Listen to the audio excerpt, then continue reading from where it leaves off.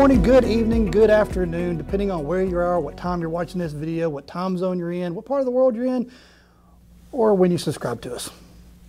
Today, let's talk about concrete.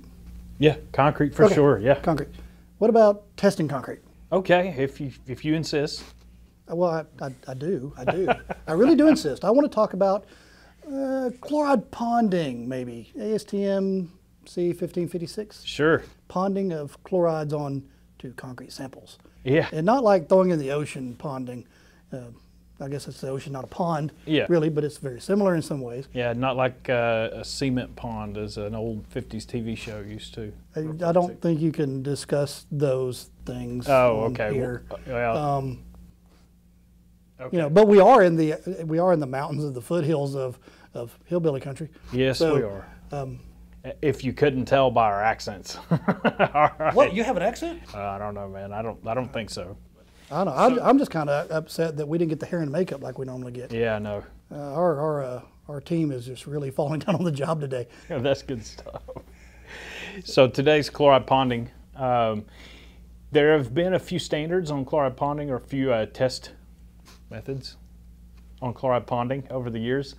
The one that I currently like a lot, and I think you do too, Josh, is ASTM C1556, which allows the calculation of a chloride or an apparent chloride diffusion rate by taking measurements of chlorides at various depths. So it really starts at the 28-day mark or so is the way that we like to perform the test. Please do refer to the standards. Don't just take our word for it, because we're going to tell you how we like to perform the test for comparing concrete treated with SCP products to untreated concrete.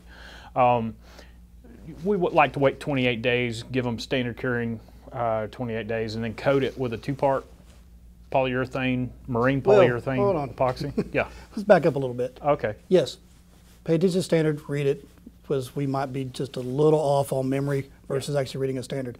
But you said 28-day moist curing. We do for the control samples. The treated ones we do not. We do leave those in there, and I want to make sure everybody's aware of that. That's a great point. That we are not doing our treated samples. Yeah, so we're relying on the SCP treatment to provide the curing for the treated samples. And so we coat the samples. We leave the top face of the specimen uncoated so that there is a single face for the salt water to enter the concrete. We then submerge those specimens in 3% sodium chloride solution. Ocean water. Ocean water, basically. And we let them cook. Well, let them stay there for a while. No, please do not cook.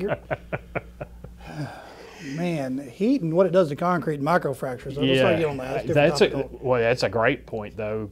Sample prep is important. You don't want to artificially condition the specimens to where you're going to crack them or anything as far as that goes.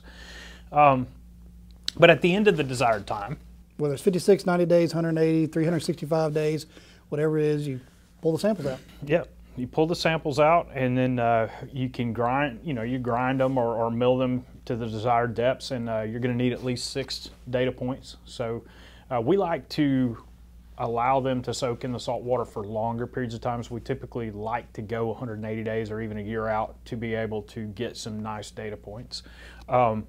And then we do our titrations.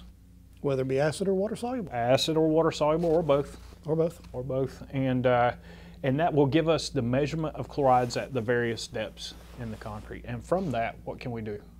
The apparent diffusion coefficient. Yes, we can calculate the apparent chloride diffusion coefficient, which is important because Life 365 Stadium or modeling for concrete design life. Yeah. You can plug it in and you can get a better understanding of what your concrete's actually doing when you're designing that. And that's how you can test the actual concrete. If you have an actual mix design, you've got to propose for a project, you can use that mix design, put it up in the lab. If you know ahead of time, long enough in advance, you can perform the testing on the actual concrete that is proposed for use, and then and get a more accurate representation or prediction of what the service life might be.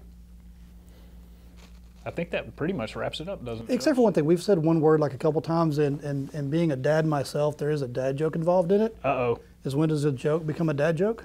I don't know. When it becomes apparent. That's good.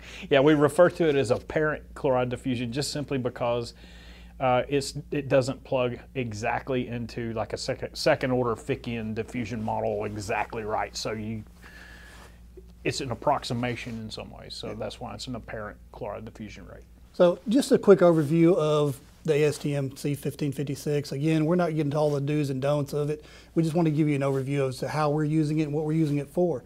So continue to watch us, like, subscribe, and look out for more videos. We appreciate your time and efforts. Thank you so much.